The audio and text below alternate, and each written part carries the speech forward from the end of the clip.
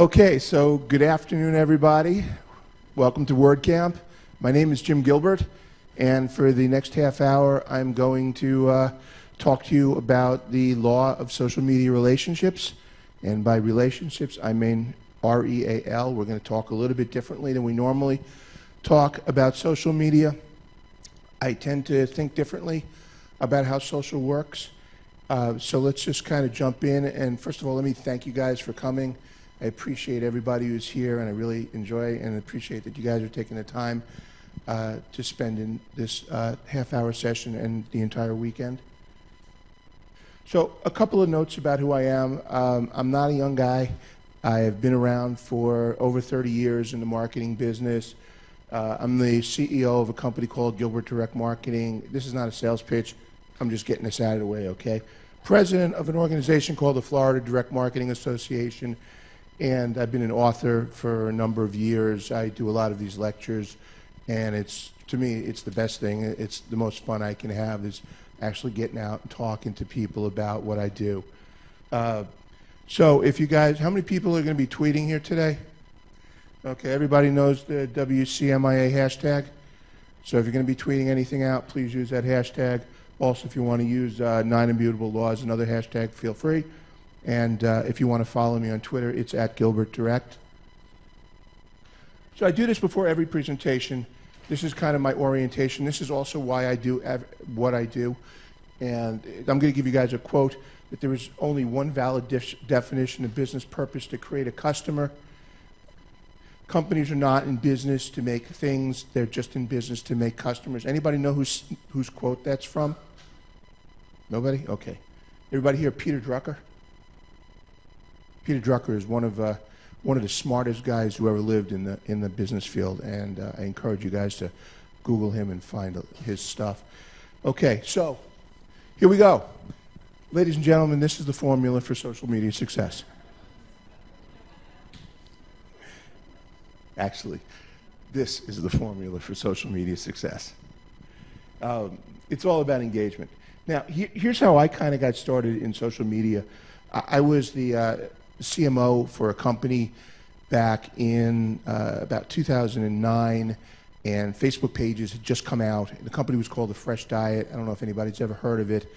And we just opened up our Facebook page, and things just really took off from there. We had no idea what we were doing, but we started doing a lot of fun stuff, and we built this hugely engaged community. And from that, I turned that into a way. As I was a writer, I needed to turn that into a way for people to really understand what I was thinking and somehow get it from my mind into other people's minds. So I created this talk called the 9 Immutable Laws of Social Media Marketing. And what that does is just gives people the background and the context for how I did the social media in the early days and how it turned this into some very successful communities for me. By the way, if I was to do the 9 Immutable Laws here, it's about a 2-hour presentation. If you guys drop me your business card at the very end, I will send you a link to that presentation. It is chock full of how-tos and tips and stuff like that. So it's a very useful tool for you, anybody who has a website, anybody who's marketing, anybody who's doing social media. So feel free to drop me that. So I'm just going to give you a very quick review of the 9 Immutable Laws, and then I'll really get into the whole engagement relationship thing. So the first law I created was the deeper the level of engagement, the deeper the level of trust and bond is with your company. Obviously, nothing happens anywhere without some sort of engagement and trust. I'm not really going to go too deep into these because there's a lot of stuff I want to get through, and I apologize for moving fast. But there's a lot I want to impart to you in the next 25 minutes. So, as I'm saying this to you, as I'm talking today, please map this onto your current business and take some of the examples that I'm giving and just kind of turn them into what you do, because I'll have some fun examples for you in a few minutes. So number 2, brand plus channel equal engagement. Meaning that the more channels somebody follows you in, engages with you in, the higher the level of engagement.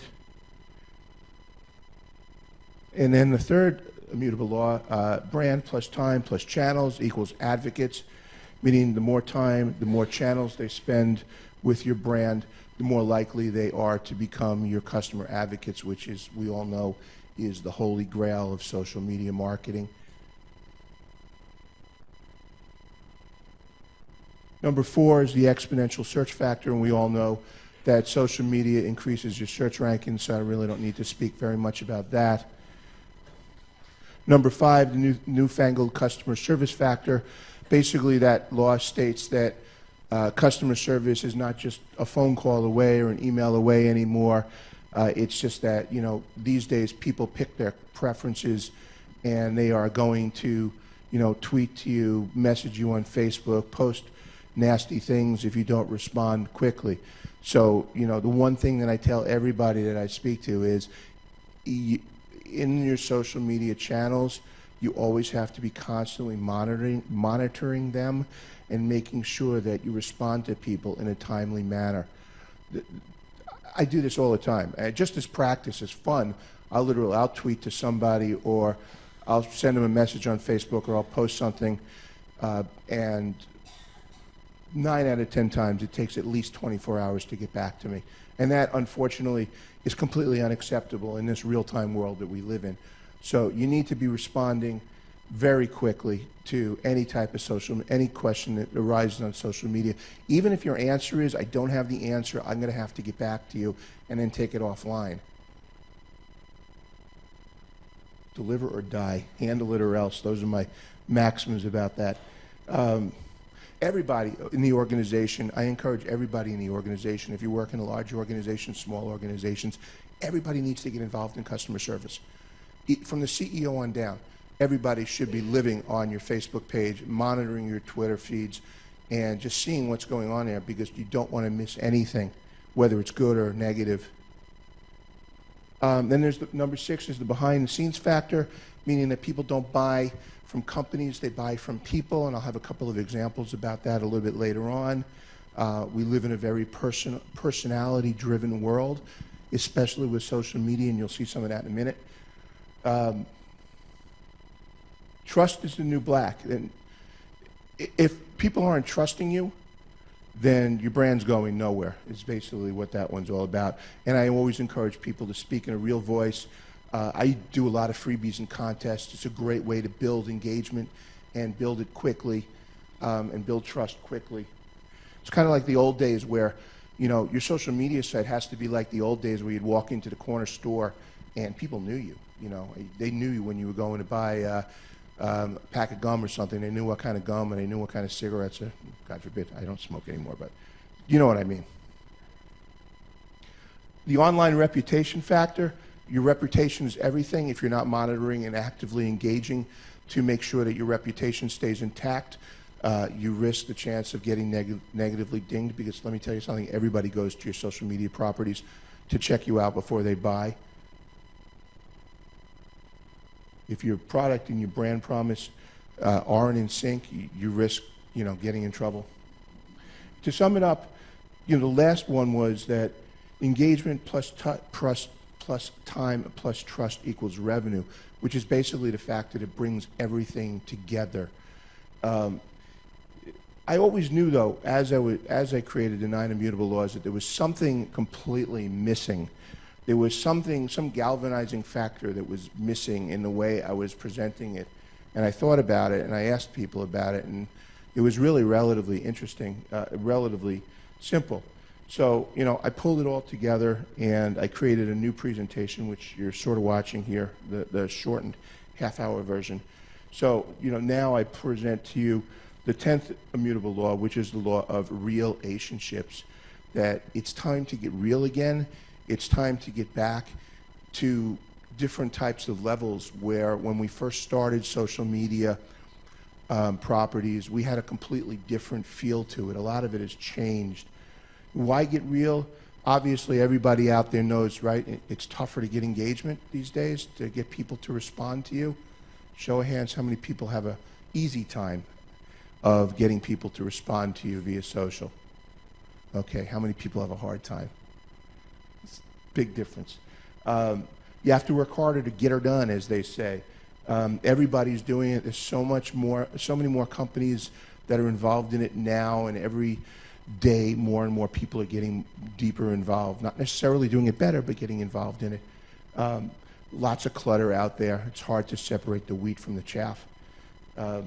Facebook obviously has been for a while. It's been pay for play, which means that 2 to 3% of your audience, which you worked so hard to build, is now actually receiving your information when you post it. You have to pay to reach your own audience, which you paid to build to begin with. Believe me, I could go off on a major tear on that one. There's more relevant sites. Vine is a big site these days.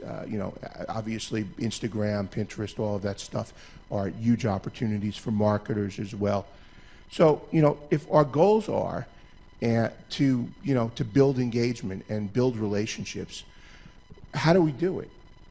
We still have to draw people out in order to get them to respond. We still need to get them involved. We still need to do things like, if you're on the B2B side, become a social media thought leader. How many people are thought leaders out there? How many? How many people want to be thought leaders? Hang on every word, retweet everything. All right, cool. Me too. Generate authority. Tug at their heartstrings. This is a great way to do social, is build emotion into your content and your storytelling via social. Tell a story, as I said. Create drama. I love to create drama. I love controversy.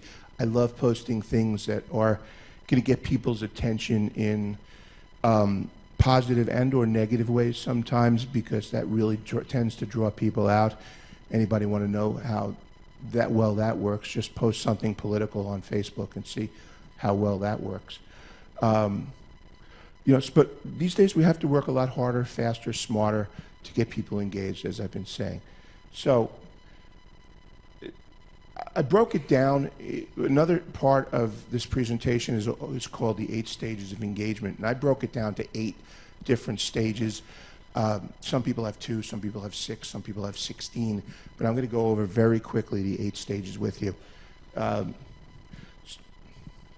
Stage number 1, well, let me just pull these all up so everybody sees them so we can go through them better. Stage number 1 is a brand impression.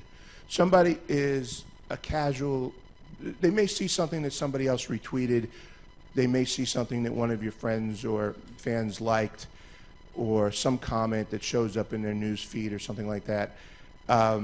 So you don't really have anything going on with that brand yet, but every time you get an impression, it's an opportunity.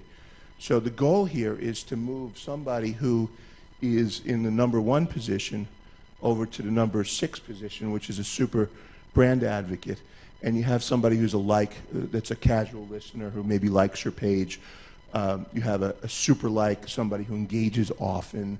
Then you have your minor brand advocate who will go ahead and they'll make good comments and they'll recommend things and they'll recommend your product. And the holy grail again is the super brand advocate. Is basically, that's the guy who's out there actively selling your products for you, and you don't have to do anything but just keep them happy, right?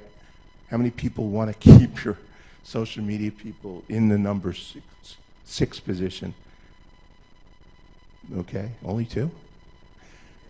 Come on, the rest of you guys, wake up. Number 7 is a dislike. That's a disgruntled fan that goes away. You did something to them, you piss them off, and they're gone.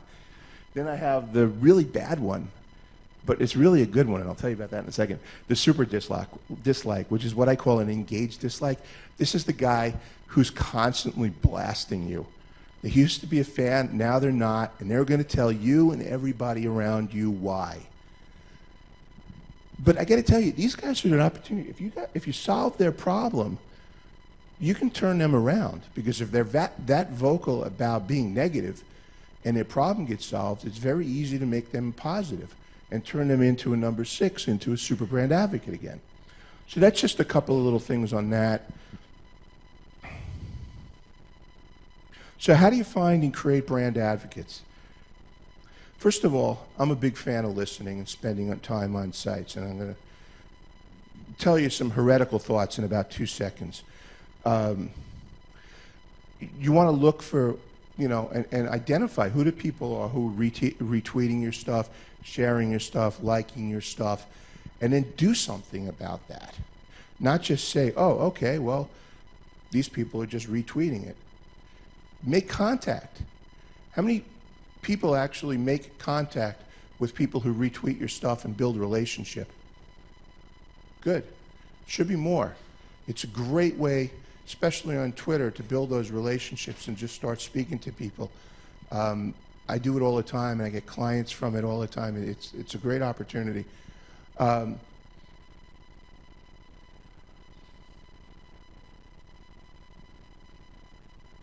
So another thing is, if you don't know who your brand advocates are, I encourage you to find them and meet them. For instance, when I was at Fresh Diet as CMO, we had Carol, who was a brand advocate, Donna, Josh, Trevor, Tina, Angel, just to name a few. Those people got so engaged in our community and got so engaged with me as the leader of that community that they're now friends of mine. Literally, not just necessarily Facebook friends or Twitter followers. We're actually friends. So I really encourage you guys to go out there and find those advocates and make friends with them, because they will build your business for you, and you'll also meet some nice people along the way. So the law of relationships. Back then, when we first started in social media, we had this thing called the nameless, faceless corporate entity. And our goal was to turn around and put a face to the nameless, faceless, right? Now, what we have, and here we're going to shift gears, we have the nameless, faceless social media pusher. Okay, I'll tell you about that in a second. Don't be an info pusher. Info pushing in social media is the worst thing you can do. Now, everybody talks about content, finding content, curating content, blah, blah, blah, right? The bottom line is, when you put out content, you got to put your spin on it. You got to provoke with that content. You got to look for a way to get response from people. Otherwise, the content is just content. I get stuff all the time tweeted to me. I see stuff on news feeds that literally makes me want to puke, because there's no real engagement factor. It's just what I call info pushing. So here's the thing. How many of you guys schedule your posts? That's a key. He said some of them. You guys using Buffer, Hootsuite, all of those tools that you have, which are designed to make life easy for us, are actually getting in the way of building relationships and building engagement. Because the more time you spend, up in the sky as opposed to down on the ground in the infantry, which is a bad, kind of a bad analogy, the less likely you are to build that relationship with somebody who's going to become your super brand advocate. These days in social media, relationships are dying. I watch it all the time. I see it with clients, and I see them, I study this not all the time. I'm kind of a, as you probably guess, a social media junkie. I'm always on social. My wife's like, why are you on Facebook again? But it's true. So here's a rule for you, okay? Every time you use an app to post rather than going directly on a site, a kitten will die. I want you guys to remember that always, okay? That's the groaner. Okay, I'll make it, all right, wait. I'll make it better for you. Every time you post directly, a kitten gets their wings. Is that better? Okay. What? Good pivot, right? I got in trouble the first time I did that without the second slide. People were like, how could he do that about kittens? You can't mess with kittens. So here's the new social media law, okay? Ready? Social media success in only 8 hours a day. Because if you're going to get back in the trenches, right, it takes time. We don't have time, do we? I'm sorry. I have to say this. It takes time. There's no way around it. You're not going to build those lifelong relationships and that deep, engaged community unless you get, obviously not 8 hours a day, okay?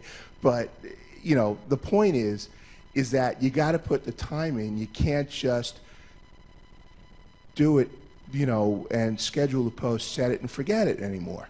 We're losing people. Those are the people who set it and forget it. Too many people are posting stuff without engaging. People are actually creating what I call antisocial social media. It's that set it and forget it mentality, unfortunately, doesn't work. It's not. How many people want to get more engagement and want to get more out of their social relationships? You got to talk to people.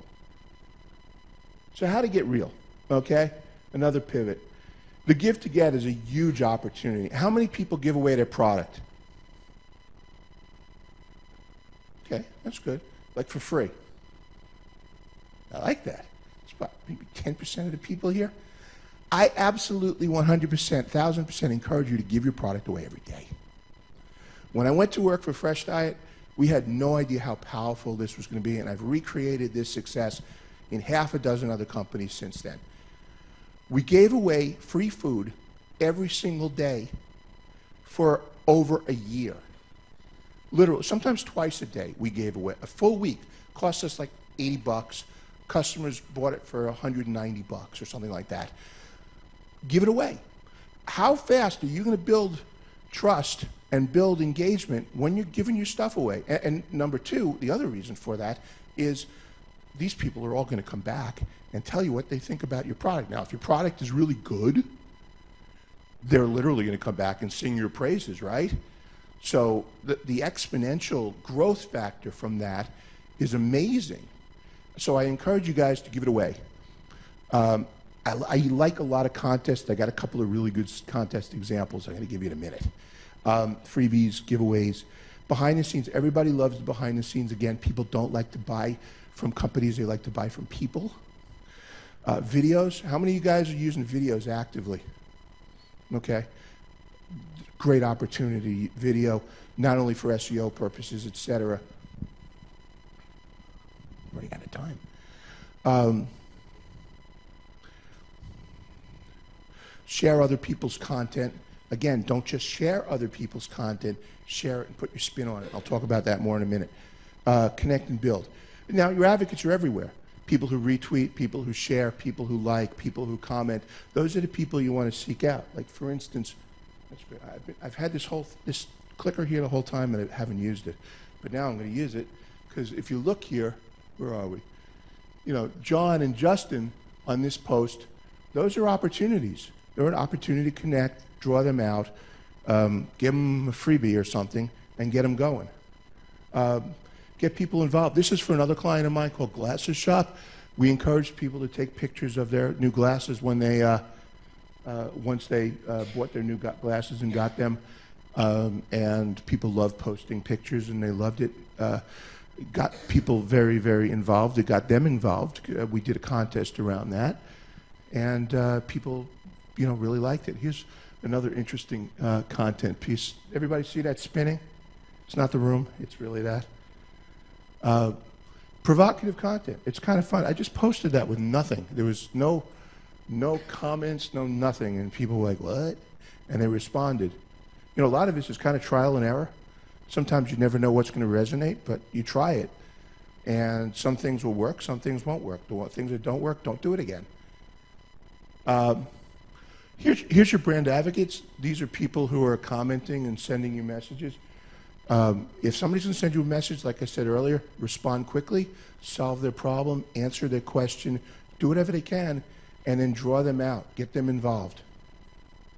Here's some great contest examples. At Fresh Diet, which was a meal delivery diet company like Nutrisystems, only the stuff was fresh. We did a contest where we asked people to take their food, put it on a plate, take a picture, and send it to us. Now, what better way for us to get people to see how good our food looked, right, than having somebody else take the picture? And 9 out of 10 times, they created better pictures of the product than, you know, the guys on my marketing team did. So this was a great, and people loved it, and it got trust and engagement built very quickly. We were creating a new delivery bag, so what do? I said, hey, wait, why don't we take those three samples and put them up on Facebook? and see who, I mean, these are the people who are going to be using the bag. Why don't they choose which one they want to use? So we did that, got a lot of great engagement. We did a Halloween costume contest. This is, oh boy, Amy. That's right. Amy is the one who won that. Talking 5 years ago. I still remember her name, by the way. Amy won this contest. She wasn't on the diet yet, but she wanted to be on the diet so bad. She wanted to play this contest that everybody was playing in, and so she built herself a Fresh Diet bag. Here's another great contest that I love. We asked people to go out and use those memes that you put the motivational poster on the wall thing, and we asked people to create their meme poster, and this is what they came back with. Now, I have to tell you that we did wash this bag when it came back. More contest examples, and these are simple ones. John Lennon's birthday, we created a Fresh Dietize a Beatles lyric. We did that in honor, and how many people came back and rewrote Imagine to Imagine There's No Diet? And the guy who won the contest did the entire song so well that we went out, we asked him to video himself, and then that went viral when he sent that in, because it was just amazing. These things kind of, they snowball. They turn into giant, opportunities, and one thing turns into another thing, and another contest turns into another contest. Fresh Diet haiku. Create a haiku around the diet. You guys can use that one all day long.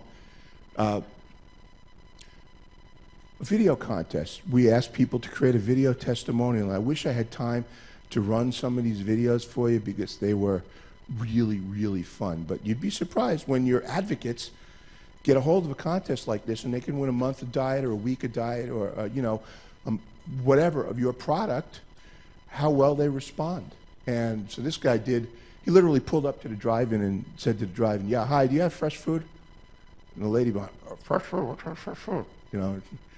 They had no idea. "Do you have cheesecake?" "Cheesecake, what?" Anyway, we did a recipe contest. This is Donna, the winner, with our head chef. Not only did she win with her recipe, but we brought her into the kitchen. We made the food. We invited some of her friends in to eat. Just a great opportunity. Really built engagement and trust pretty quickly. We wanted to show how spotless our kitchens were. So we literally just walked around with a flip phone and had our chef videoed. And he walked around the spotless kitchen, and boom, you just saw just how clean our kitchens were, and it proved the point. Bless you. We wanted to give something back, so we created a spoof of Undercover Boss. Now, if you guys Google Undercover Boss, the Fresh Diet, you'll see a video I think is probably one of my favorite videos I've ever done.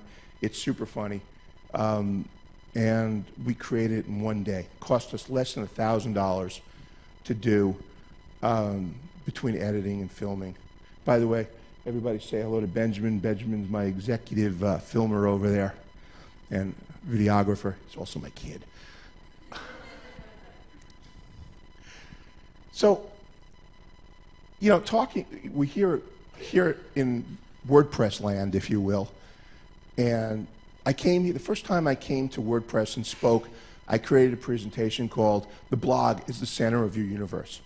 And that's kind of what it still is that when you create content, the goal of the content is to put it somewhere, and maybe it's your blog or maybe it's YouTube or whatever, but from that main point, then turn around and, sorry, my apologies, cross-pollinate that back throughout all of the social media properties and get it out there. Now, some of it has to be changed. Obviously, a tweet, is going to be different from a Facebook post, which is going to be different from a YouTube video. But once you create that content and it starts to resonate, you really want to amplify that content all across all social media properties. I call this the hub and spoke method. And another one of my favorite maxims is forget your ABCs, always use ABP. What ABP is always be promoting. A couple of years ago, a company I was working with had this deluge of orders around the holiday time. And I walked into the call center and all my exhausted reps were like dying. And as I walk in, I see 4 of them over in the corner doing the electric slide. because we happen to have a lull. So what do? I grab my camera, which, by the way, I walk around all the time with my phone ready to video, or I'll have a regular camera with me that takes really high definition video. Always be promoting means go out there and always look for those opportunities to turn, you know, something into a great connecting device on social. So they're doing the electric slide, so I grab my phone, I videotape about 20, 30 seconds of it. 5 minutes later, it's up on Facebook, being tweeted out, it's up on her blog, blah, blah, blah, and people are commenting and just having a blast with it. Like, they don't know who these people are, but now they're kind of getting a sense of who they are and their personalities and fun, and we work so hard, and now we're playing, you know. It kind of turns into a great connection device. So, use your real voice. One of the things that I love to do is take news and turn it into my own particular content. Like, for instance, a couple of years ago, when Mark Zuckerberg turned 30, I wrote a nice little blast about him for my column in Target Marketing Magazine. Not a promo. Called Facebook Marketing's Greedy Petulant Child. A lot of people commented, responded on that, got a lot of views, put it up other places too. LinkedIn got a lot of comments there on LinkedIn. So take stuff and put your own spin on it instead of just pushing the content out there. Don't just share people, make it your own.